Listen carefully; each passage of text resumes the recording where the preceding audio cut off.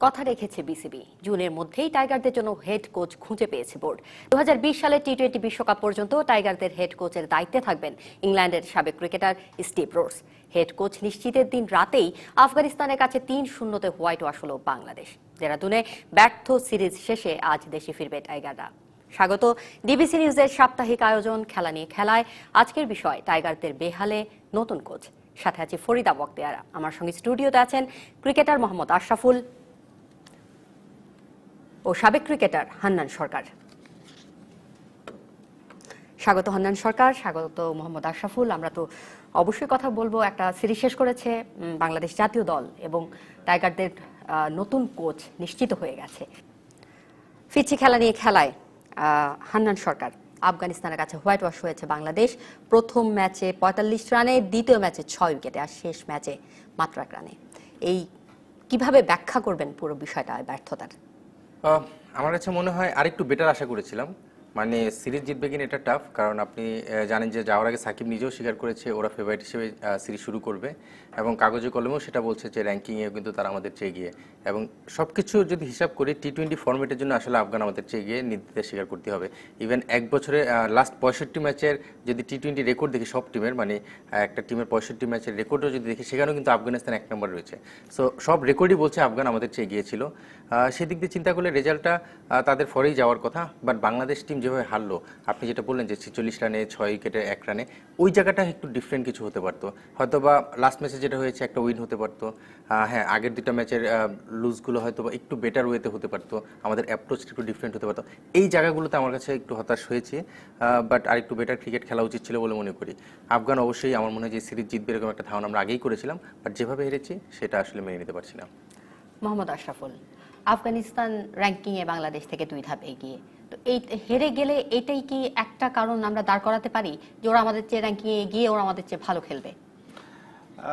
না, এটা আর কি মানতে হবে, আমাদের যেটা বাস্তব সত্য এটা মানতে হবে যে আফগানিস্তান এই ফরম্যাটে আমাদের থেকে বেটার টিম। যদি আপনি সব কিছুই দেখেন, ওদের যে 5টা বলার খেলছে প্রত্যেক দিনই কিন্তু 3টা বলার কিন্তু যে কোনো টিমের এগেনস্টই তারা ভালো করবে আমার বিশ্বাস। কারণ রশিদ খান, মুজিব এবং নবী 3টা স্পিনার যখন 20 ওভারের মধ্যে 12টা ওভার আপনাকে সমীহ করতে হবে, তখন কিন্তু ডিফিকাল্ট ম্যাচ জিতাটা। এবং আমার কাছে মনে হয় যে প্রথম 2টা ম্যাচ আমরা রশিদ খানের এগেনস্টে অ্যাপ্লিকেশনটা ভালো ছিল না, প্ল্যানিংটা ভালো ছিল না। যদি দেখি প্রথম 2টা ম্যাচই কিন্তু আমরা তাকে বেশি অ্যাটাক করতে গিয়েছিলাম এবং সে কিন্তু সব সাকসেসফুল ছিল। সিনিয়র যে 3জন ক্রিকেটার আমার কাছে মনে হচ্ছে তারা তার এগেনস্টে প্ল্যান করেছিল, হয়তো রিভার্স সুইপ এই ধরনের একটা প্ল্যান করেছিল, যেটা দেখলাম আমরা। আর যারা জুনিয়র তারা একদম রেডি করতে পারেনি তার গুগলি বলগুলা। তো হোমওয়ার্ক খুব কম ছিল আর কি, ইন্ডিভিজুয়াল হোমওয়ার্কটা কম ছিল। যে রশিদ খানের আর কি উইকেট টেকিং বলটা কি, 97% কিন্তু সে উইকেট নেয় গুগলিতে, এবং সে কিন্তু উইকেট টু উইকেট বল করে। তো ওইখানে কিন্তু আমরা কেউই ওই মাইন্ডে ওইটা ছিল না যে না গুগলি হিসাবে ফেস করব। এই জায়গাটাতে আমাদের মিসিং ছিল প্ল্যানিং। কারণ প্রথম 2টা ম্যাচই আপনি যদি দেখেন, প্রথম 10 ওভার কিন্তু আমরা খুব সুন্দর ম্যাচে ছিলাম। 70+ রান ছিল 1-2 উইকেট, 84+ রান ছিল 1-2 উইকেট। পরে কিন্তু 11তম ওভারে যে ওদের একটা প্ল্যান ছিল যে রশিদ খানকে নিয়ে আসবে, এবং ওরা সাকসেসফুল। এইসব জায়গাগুলো আরেকটু প্ল্যান হওয়া উচিত ছিল। এবং 3টা ম্যাচই আমাদের সঠিক 11 খেলানো হয় না। এক দিন দেখেন এক একটা প্লেয়ারকে আমরা খেলালাম। 3 ম্যাচে নাম্বার 3, টি-20 ক্রিকেটে টপ 3 ব্যাটসম্যান ফিক্স থাকা উচিত, সেই জায়গায় 3টা ম্যাচেই কিন্তু 3 ধরনের প্লেয়ার নাম্বার 3-তে খেলে, সাকিব, সাব্বির, সৌম্য সরকার। তো এইসব জায়গায় আমাদের আরো ভালো প্ল্যানিং করা উচিত ছিল। তো এটা একদমই ক্যাপ্টেন্সির উপর কোনো দায় আপনি দেবেন? এটা তো ওভারঅল আসলে টিম সিলেকশনটা তো শুধু ক্যাপ্টেন করে না, এটা পুরো টিম ম্যানেজমেন্ট করে, এবং ব্যাটিং অর্ডার এগুলো সব টিম ম্যানেজমেন্টই করে। কিন্তু সাকিব যেহেতু নাম্বার 3 খেলতে পছন্দ করে বলে প্রথম ম্যাচে খেলেছিল, তার পাওয়ারফুল ভয়েস থাকা উচিত ছিল যে না আমি বাকি 2টা ম্যাচও নাম্বার 3 খেলবো।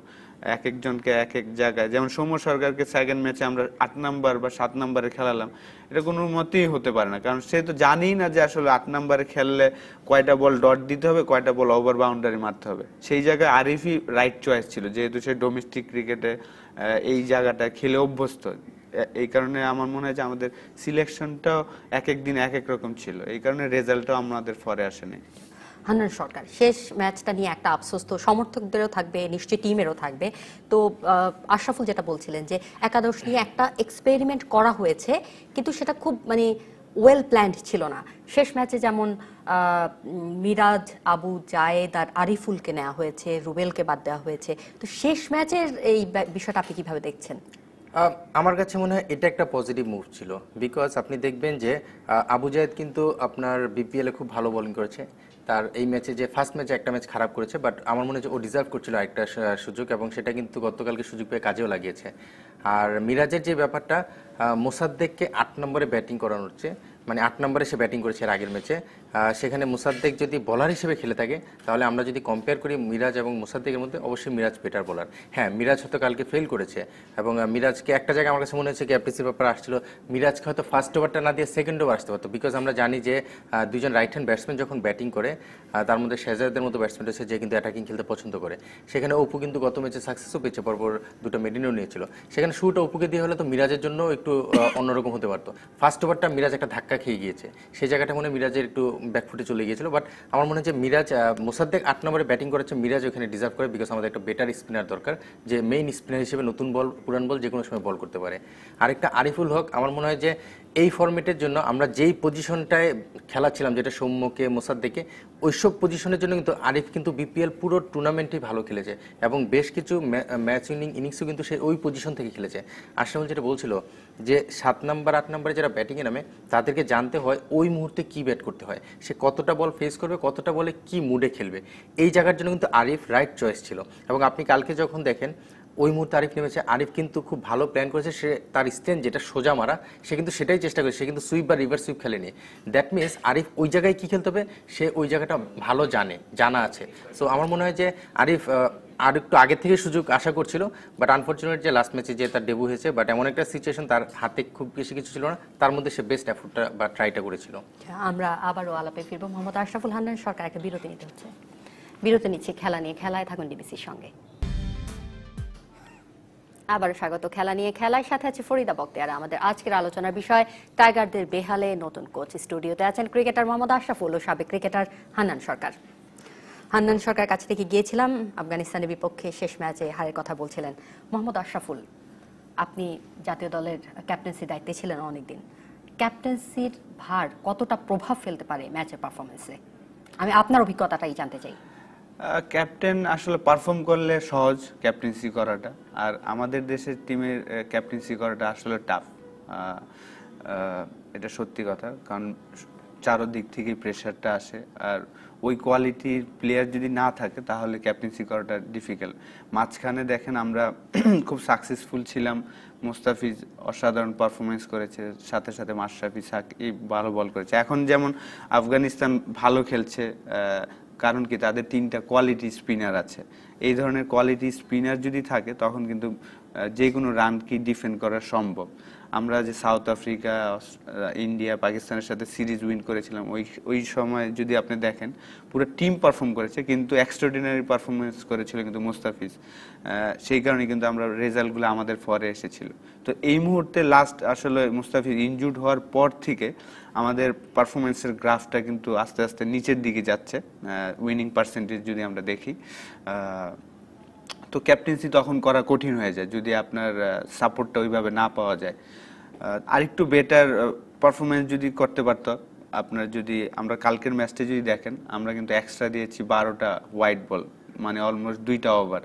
তারা কিন্তু 3টা হোয়াইট দিয়েছে, 3 বল বেশি করেছে, আমরা 2 ওভার বেশি করেছি। অঙ্কে একেবারে পিছিয়ে যাওয়া ম্যাচে। হ্যাঁ, এই জায়গায়। আর তারপর আমি মনে করি যে আমাদের সাকিবের জন্য সহজ ক্যাপ্টেন্সি করাটা আমার কাছে মনে হয়, কারণ যেহেতু সে ব্যাটিং বা বোলিং একটা না একটা পারফরমেন্স করে, যখন একটা ক্যাপ্টেন পারফর্ম করে তখন কিন্তু লিড করতে সহজ হয়ে যায়। কিন্তু এই সিরিজে আমার কাছে মনে হয়েছে যে সাকিব অতটা ইনভলভ ছিল না, কারণ আপনি যদি দেখেন টসের সময় সে 2জন 3জন চেঞ্জ হচ্ছে, মানে একাদশে কারা কারা আসছেন কারা বাদ পড়ছেন সেই জিনিসটা উনি স্পষ্ট করতে পারছিলেন না। তার মানে সে ইনভলভ না, এই জায়গাটাতে ছাড়া ছিল। মানে এইটাই কি হওয়া উচিত? এইটা তো অবশ্যই হওয়া উচিত না, কারণ এই সিরিজটা আফগানিস্তান আমাদের থেকে এগিয়ে, কিন্তু ক্রিকেট নেশন হিসেবে কিন্তু আমরা অনেক এক্সপিরিয়েন্স, 18 বছর ধরে টেস্ট খেলছি, ফ্যাসিলিটিস যদি দেখেন আমরা অনেক বেশি পাচ্ছি। আমাদের এখানে বিপিএল হয়, তাদের এখানে কিন্তু ক্রিকেট আর অতটা ক্রিকেট হয় না, তারপরেও কিন্তু তাদের দলে কেউ কেউ হয়তো লিগগুলো তারা খেলে থাকে। টিম হিসাবে কিন্তু অসাধারণ খেলেছে। আপনি যদি ফিল্ডিং দেখেন, তাদের লাস্ট বলে যেই সেফটা করেছে, অসাধারণ একটা সেফ, 2টা রান আউট, সাকিবকে একটা ডাইরেক্ট হিট করলো। তো ওভারঅল আমি মনে করি যে ওরা আসলে টিম হিসাবে আমাদের থেকে অনেক বেটার খেলেছেন এই পুরো সিরিজে। কিন্তু আমাদের টিমে আমার মনে হয় যে আরেকটু ইনভলভ থাকা দরকার, বিশেষ করে সাকিবের তো বেশি ইনভলভ হতে হবে ফিউচারে। আমার মনে হয় যে আমাদের যেহেতু সামনে ওয়েস্ট ইন্ডিজ সিরিজ আছে, সেখানে আমাদের পুরো টিম যদি এক না হয় তাহলে পারফরমেন্স করাটা ডিফিকাল্ট। হান্নান সরকার, টিম ওয়াইজ না খেললে নিশ্চয়ই ভালো ফলাফল আসবে না, কিন্তু সাকিবের ব্যক্তিগত অর্জনের ক্ষেত্রে কালকে একটা বিশাল মাইল ফলক উনি স্পর্শ করেছেন, 500 উইকেট আন্তর্জাতিক ক্রিকেট এবং 10,000 রান। সেটা কি এক ধরনের মানে বেশি স্বস্তির জায়গা তৈরি করে ফেলে কিনা যে টিম ওয়াইজ না খেললেও হবে? না, সাকিব কিন্তু আসলে আমাদের একটা অ্যাসেট, আমরা সবাই জানি। ওয়ার্ল্ডের 1 নম্বর অলরাউন্ডার ছিল বেশ কিছু সময়ের জন্য, আবার অন অফে এসেছে গিয়েছে। আর তার অ্যাচিভমেন্টগুলো আছে বলে সে ওয়ার্ল্ডের 1 নম্বর ছিল বা আছে। তো তার অ্যাচিভমেন্টকে অবশ্যই আমরাও সেটা গর্বিত হতে পারি যে আসলে সে ইন্ডিভিজুয়াল যে মাইল ফলকগুলো সেগুলো অ্যাচিভ করছে। বাট অ্যাট দ্য এন্ডে সব কিছুর পরে কিন্তু টিম গেম। কারণ আমরা জানি যে আফগানের রাশিদ কিন্তু ম্যাচ জেতে না, শেহজাদ যে শুরুতে ওই স্টার্টটা দেয় বলে ব্যাটসম্যানরাও কিন্তু কনফিডেন্স পায়, বা ওই যে ফিল্ডিংয়ে যে একটা সাপোর্ট, লাস্ট বলে এফোর্টটা বা একটা এক্সট্রাঅর্ডিনারি সাকিবের ক্যাচ ধরেছে, সাকিবের আউট যেটা হয়েছিল। তো এই ধরনের এফোর্টগুলো প্রতিটা প্লেয়ারের কাছ থেকেই কিন্তু দরকার হয়। মানে অ্যাট দ্য এন্ডে কিন্তু ইন্ডিভিজুয়াল পারফরমেন্স নিজের জন্য কাউন্ট হয়, বাট টিম যদি পারফর্ম না করে বা রেজাল্ট যদি না হয়, দিন শেষে কিন্তু সেই ইন্ডিভিজুয়াল পারফরমেন্সগুলো নিজের খাতেই থেকে যায়, দলের পাশে কিন্তু আর মানায় না। তো ব্যাপারটা হয়ে গেছে ওরকমই। আপনি দেখবেন আমরা আফগানের সঙ্গে আজকে সিরিজ হারার কারণে সাকিবের এই ব্যাপারটা, টু বি অনেস্ট, আমি আমার চোখেই পড়েনি যে সাকিবের যে অ্যাচিভমেন্টগুলো ছিল। আপনি বলার পরে বা দু একটা মিডিয়াতে হয়তো সেই জিনিসটা বলেছে, বাট টু বি অনেস্ট ওইভাবে কিন্তু হাইলাইট হয়নি বা মানুষ অনেকেই হয়তো জানেই না। কিন্তু এই ম্যাচটা যদি আমরা জিততাম বা এই সিরিজটা জিতলে, তাহলে কিন্তু এটা অন্যতম একটা আলোড়ন হতো যে সাকিবের অ্যাচিভমেন্টের সঙ্গে আমাদের এই series win. So ultimately individual win success দরকার আছে, বাট টিমের রেজাল্টটা তার চেয়ে বেশি প্রায়োরিটি পায় সবসময় সবার কাছে। আশরাফুল, এই আফগানিস্তান সিরিজ শুরুর আগেই কিন্তু যেহেতু টি-20 বোলার র্যাঙ্কিংয়ে রাশিদ খান নাম্বার 1 প্লেসে আছেন, তো রাশিদ খানকে নিয়ে অনেক কথা হয়েছে, অনেক কিছু বলা হয়েছে, এবং সমর্থক অথবা গণমাধ্যম, দল এক ধরনের তো মানসিক আলাদা করে এই ব্যাপারে সতর্ক থাকতে হবে, হোমওয়ার্ক করতে হবে, এটা তৈরি হয়েই যায়। তো বাংলাদেশে সেই ল্যাকিংসটা কেন হলো? হ্যাঁ, এই সিরিজের আগেই আসলে মজিব এবং রশিদ খানকে নিয়ে প্রচুর কথা হয়েছে। লাইক আমাদের মুস্তাফিজকে নিয়ে যখন সেই স্টার্ট করেছিল, তখন কিন্তু এই ধরনের আলোচনা হতো। তো টিমে একটা এই ধরনের বলার যদি থাকে, তখন কিন্তু একটা আতঙ্ক আসে, স্বাভাবিক। এবং সে কিন্তু আসলে এই মুহূর্তে বেস্ট বলার, অ্যাকুরেসির দিক দিয়ে যদি দেখি, কারণ আমরা দুইজনই ক্রিকেটার, আমরা খেলেছি। লেগ স্পিনাররা সাধারণত এত জোরে লেগ স্পিন করে না, ও যেই জোরে লেগ স্পিনটা করে, এবং অ্যাকুরেসিও তার খুব চমৎকার।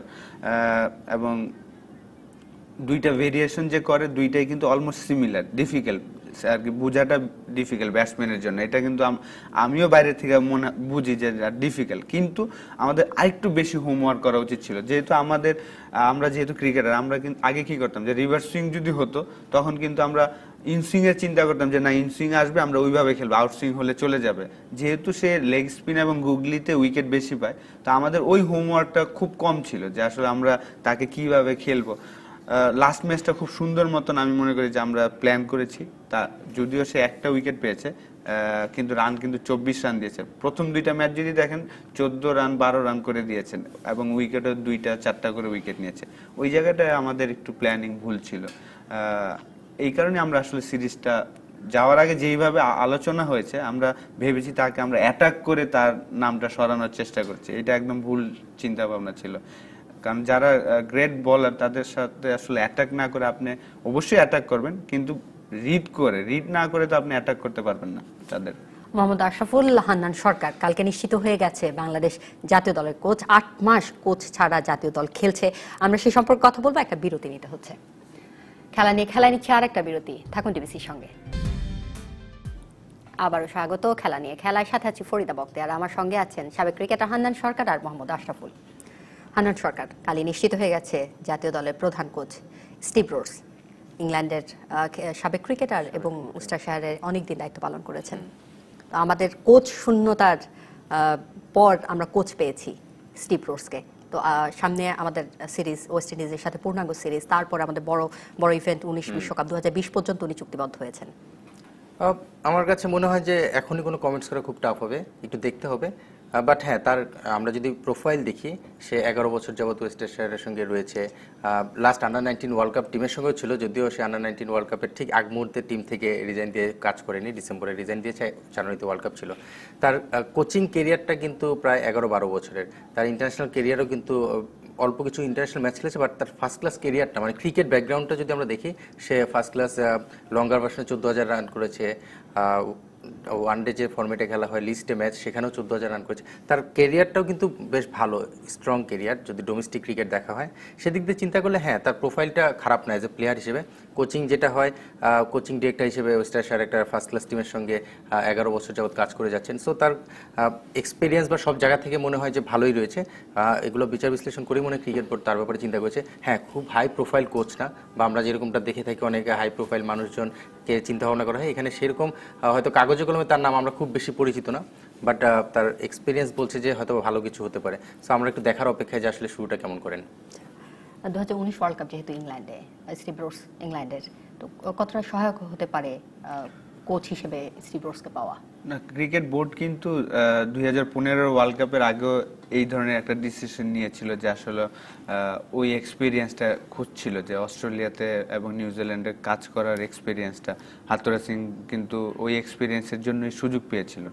তো এই লাস্ট 6 মাস ধরে আসলে বোর্ড চেষ্টা করছিলেন বেস্ট কোচটাই খোঁজার জন্য। এবং আমি মনে করি যে যেহেতু 2019 ওয়ার্ল্ড কাপটা ইংল্যান্ডে হবে, 1 বছর সময় আছে, ওই এক্সপিরিয়েন্সটা কাজে দিবে ইংল্যান্ডের এক্সপিরিয়েন্সটা।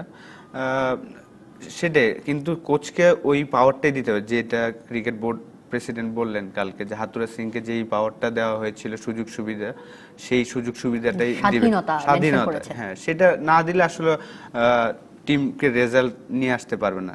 আপনি যদি ডিসিশন একজনেরই নিতে হবে, 4-5 জন ডিসিশন নিলে আসলে রেজাল্ট পাওয়াটা ডিফিকাল্ট। হাতুরা সিং আসার পরে যেইভাবে ফেয়ারলেস ক্রিকেট খেলেছেন আমাদের ক্রিকেটাররা, সিনিয়র বলেন জুনিয়র বলেন, সবাই কিন্তু ফেয়ারলেস ক্রিকেট খেলেছেন। ওই জিনিসটাই সবার মধ্যে দিতে হবে, যে ফেয়ারলেস ক্রিকেট খেলাটা, ইন্টারন্যাশনাল ক্রিকেটে যদি সাকসেসফুল হতে হয় আপনাকে কিন্তু ফেয়ারলেস ক্রিকেট খেলতে হবে। এই মুহূর্তে লাস্ট 6 মাস আমরা কিন্তু ফেয়ারলেস ক্রিকেট খেলছি না, প্রচুর ডিসিশন এদিক ওদিক হচ্ছে। আমার মনে হয় যে আর কি নিদাস ট্রফিতে যদি দেখেন, সেখানে কিন্তু আমার কাছে মনে হয় যে যদিও উইকেটটা একটা ফ্যাক্টর, শ্রীলঙ্কার উইকেটটা খুব চমৎকার উইকেট ছিল, সেখানে আপনি চাইলেই স্ট্রাইক রেট 140 নিতে পারবেন, কিন্তু আফগানিস্তানের সাথে আমরা যে উইকেটে খেলেছি এখানে আসলে চাইলেই আপনি 140-50 স্ট্রাইক রেট করা যায় না, ডিফিকাল্ট ছিল। তারপরও ফেয়ারলেস খেলতে হবে। তো কোচের কাজটা হবে আমার মনে হয় যে সবাইকে এক সুতায় বাঁধাটা, টিম যেন একসাথে চলাফেরা করে, সবকিছু যেন এক যেটা আর কি হাতুরা সিং এসে খুব চমৎকার প্রথম 6 মাস সে অবজার্ভ করেছে, তারপরে কিন্তু খুব সুন্দর মতন টিমটাকে 3টা বছর, অনেক প্রশ্ন আছে ওর এগেনস্টে, হাতুরা সিং এর এগেনস্টে, কিন্তু সে কিন্তু সাকসেসফুল কোচ আমি ব্যক্তিগতভাবে মনে করি। যে এর কোচ এইভাবেই হইতে হবে, যে আপনার সব ডিসিশন একাই নিতে হবে এবং সবাইকে এক লেভেলের আনতে হবে, প্লেয়ার সিনিয়র জুনিয়র সবাইকে এক পারফরমেন্স। তার আন্ডারেই কিন্তু দেখেন সিনিয়ররা সবচেয়ে বেশি পারফরমেন্স করেছে, কারণ সবাইকে সে ইকুয়াল ভাবে চিন্তা করেছে। এই কারণে হান্নান সরকার, কোচের সাথে প্লেয়ারদের এক ধরনের মনোমালিন্য তৈরি হয়, যেটা আসলে আমরা হয়তো ড্রেসিং রুমের বাইরে অতটা জানতে পারি না, আবার কিছুটা প্রকাশও হয় নানান রকম প্রতিক্রিয়া শুনে দেখে। হাতুরু সিং এর ক্ষেত্রেও সেটা হয়ে যায়। তো আপনি সাবেক ক্রিকেটার, বিষয়টা আসলে কেমন? না, এটা তো আসলে কখনো পজিটিভ না, মানে এটা ভালো কোনো বিষয় হতেই পারে না যে একজন কোচের সঙ্গে কোনো প্লেয়ারের একটা দূরত্ব তৈরি হোক। কারণ একটা প্লেয়ার এবং কোচের মধ্যে ফ্রেন্ডলি একটা অ্যাটমসফিয়ার থাকতে হবে, এবং তার পাশাপাশি ক্রিকেটীয় ব্যাপারটাও খুব পজিটিভ ওয়েতে থাকতে হবে। আপনি যদি এখন কথার কথা একটা কোচের সঙ্গে যদি আমার একটা মনোমালিন্য থাকে, সেই কোচের কথা আমি খুব পজিটিভলি নিতে পারবো না, বা আমার ব্যাপারে যদি কোচ পজিটিভ না হয়, তাহলে আমার ভালো কিছু অনেক সময় তার কাছে ভালো নাও লাগতে পারে, আর খারাপ হলে তো সেটার কথাই নেই। মনোমালিন্যের ব্যাপারগুলো কোত্থেকে তৈরি হয়? এই জিনিসগুলো আমার কাছে মনে হয় যে সাধারণত যেটা হয়, সিনিয়র প্লেয়াররা হয়তো কিছু ডিসিশন মেকিং করতে চায় বা তার করার ক্ষমতা রাখতে চায়, সেই জায়গায় হয়তো কোচ ডিফারেন্টভাবে চিন্তা করেন। ফর এক্সাম্পল হাতুরের সঙ্গে যে মনোমালিন্যের যে বিষয়গুলো হয়তো বা সে একনায়কতন্ত্র একটা ব্যাপার রয়েছে, সেই ধরনের কিছু চিন্তা করতেন, যেটা আশরাফুল বললো যে একজনের ডিসিশন নিতে হবে। হ্যাঁ, এখানে ক্রিকেট মাঠের কিছু ডিসিশন রয়েছে যেগুলো হয়তো কোচের যদি একটা ডিসিশন হয় সেটাকে সবাই ফলো করতে হবে। অনেক সময় দেখা যায় এই ডিসিশনটা রাইট নাও হতে পারে, বাট এই ডিসিশনটা নেওয়ার আগে কোচেরও দায়িত্ব সিনিয়র প্লেয়ারদের সঙ্গে ডিসকাস করে বা প্ল্যান করে সেটাকে স্ট্রিক্ট একটা ডিসিশনে আনা। এইসব জায়গায় মনে হয় কিছু গ্যাপ ছিল। আমার মনে হয় যে হাতুরা যেটা বলে দিত সেটাই, হ্যাঁ সিনিয়র প্লেয়ারও আশা করে যে হ্যাঁ তুমি এটাই ডিসিশন নাও, হয়তো আমার সঙ্গে দুইটা কথা বলে নাও, সিনিয়র প্লেয়ার হিসেবে সেটা আশা করতে পারে। এই জায়গাটা একটা গ্যাপ তৈরি হয়, এইভাবে আমার কাছে মনে হয় যে একটা দূরত্ব তৈরি হতে শুরু করে। সো কোচেরও এটা দায়িত্ব, আমি শুধু প্লেয়ারের দোষী দিব না বা প্লেয়ারের দায়িত্ব বলবো না, এটা দুই সাইড থেকেই দায়িত্বটা নেওয়া উচিত। যে অ্যাজ এ কোচ হিসেবে সিনিয়র প্লেয়ারদের যেরকম ডিসকাশন দরকার, সিনিয়র প্লেয়ার হিসেবেও কোচকে সেভাবে নেওয়া উচিত যে হ্যাঁ কোচ আমার চেয়ে অনেক এক্সপিরিয়েন্স, সে যেটা করছে সেটা রাইট। এই দুজনের একটা মিলন দরকার রয়েছে মানসিকভাবে, তাহলে আমার মনে হয় যে এই সমস্যার সমাধানগুলো হয়ে যাবে। হ্যাঁ, মোহাম্মদ আশরাফুল, আমরা একটা কথা তো সবসময় শুনছি, সিনিয়র প্লেয়ার মানে আমাদের সে হাতে গোনা 6 জন 8 জন কিংবা 10 জন আছেন লিস্টেড, যাদের কাছে আমরা ম্যাচ উইন আশা করছি, অথবা একটা কোনো সিরিজ, যে কোনো বড় একটা টুর্নামেন্ট তাদেরকে দিয়েই ভালো খেলার অথবা ভালো করার চেষ্টা করছি, কিন্তু পাইপলাইন সেভাবে সমৃদ্ধ নয়। এই শঙ্কাটা কতটা বোধ করেন আপনি? পাইপলাইনের প্লেয়ার কিন্তু আছে, এমন যে নাই এরকম না, কিন্তু আরেকটু ম্যাচিউরড হওয়া দরকার, কারণ ওরা কিন্তু অলমোস্ট 3-4 বছর ধরে খেলছে। এটা আসলে প্লেয়ারদের থেকে আমার মনে হয় যে আমাদের ম্যানেজমেন্ট যারা আছেন, যারা সিলেকশনে আছেন, যারা আর কি মূল দায়িত্বে আছেন, ওনাদের খুব বড় একটা রোল পার্ট করা উচিত। 18 বছর আগে ঠিক ছিল যে আমরা একটা ক্রিকেটার খুব ট্যালেন্টেড, ওকে আমরা সুযোগ দিলাম, এখন কিন্তু ওই সময় নাই। আমরা সৌম্য সরকার দেখেন, তার ফার্স্ট ক্লাসে মাত্র একটা সেঞ্চুরি করেছে, তাও সে টেস্ট ডেবু হওয়ার পরে সে ফার্স্ট ক্লাসে সেঞ্চুরি করেছে। তো এই সময় এসে আমাদের আসলে তাকে টেস্ট ডেবু না করালেই হয়তোবা ও এখনো ভালো পারফরমেন্স করতে পারতো। তার কিন্তু অ্যাভারেজ কিন্তু 50 ছিল ওয়ানডে ক্রিকেটে, এবং স্ট্রাইক রেট 100 ছিল প্রথম 15টা ওয়ানডে ম্যাচে। তারপরে কিন্তু তার ওয়ানডে, টেস্ট, টি20 সব ফরম্যাটে খেলানোর কারণে ফেল করতে করতে এখন ওর অবস্থা মেন্টালি কিন্তু প্রচুর ডাউন। ওর অ্যাভারেজ এখন 30 ঘরে চলে এসেছে 50 থেকে, স্ট্রাইক রেটও কমছে এবং ফেল করছে কিন্তু। তো এই কারণে আমার মনে হয় যে যারা দায়িত্বে আছেন আর কি, একটা প্লেয়ার যেই ফরম্যাটে ভালো খেলছে ওকে লম্বা সময়, অ্যাটলিস্ট 1 বছর 2 বছর ওকে শুধু ওই ফরম্যাটই খেলাই, 3টা ফরম্যাটের সুযোগ পরে দেই, এইভাবে চিন্তা করতে হবে। কারণ এখন আমাদের ফার্স্ট ক্লাস কিন্তু অনেক ভালো ভালো প্লেয়ার আছেন আর কি, 3টা টিমের জন্য 3 ধরনের প্লেয়ার খোঁজা চাইলেই পারে আর কি। হয়তো ওই কোয়ালিটির নাই, ডোমেস্টিক এবং ইন্টারন্যাশনালে ডিফারেন্টটা অনেক, তারপর আমার মনে হয় যে এইসব জায়গায় যদি আমরা একটু ফলো করি তাহলে প্লেয়ার হারাবে না, কারণ ওরাই কিন্তু ফিউচার। সৌম্য সরকার, সাব্বির, আপনার লিটন দাস, ওরাই কিন্তু, রনি, আবু হাদের রনি, রাহি, ওরাই কিন্তু নেক্সট 10-12 বছর খেলবে। কিন্তু ওদের কিভাবে আসলে চালাবো, 10-12 বছর ধরে ওদেরকে এবার টেক কেয়ার করতে হবে, কারণ আপনি যদি 3টা ফরম্যাটে ঢুকাই দেন, আপনি কিন্তু ফেল করার চান্স থাকবে বেশি, অনেক বেশি। হ্যাঁ, মোহাম্মদ আশরাফুল, আফগানিস্তানের বিপক্ষে বাংলাদেশ হোয়াইট ওয়াশ হয়েছে, এটা আমরা ভুলে যাব, সামনে ওয়েস্ট ইন্ডিজ সিরিজ, পূর্ণাঙ্গ সিরিজে নিশ্চয়ই ভালো কিছু করবে হান্নান সরকার। অনেক ধন্যবাদ। আজ এই পর্যন্ত, আবারও দেখা হবে খেলা নিয়ে। খেলায় থাকুন ডিবিসির সঙ্গে।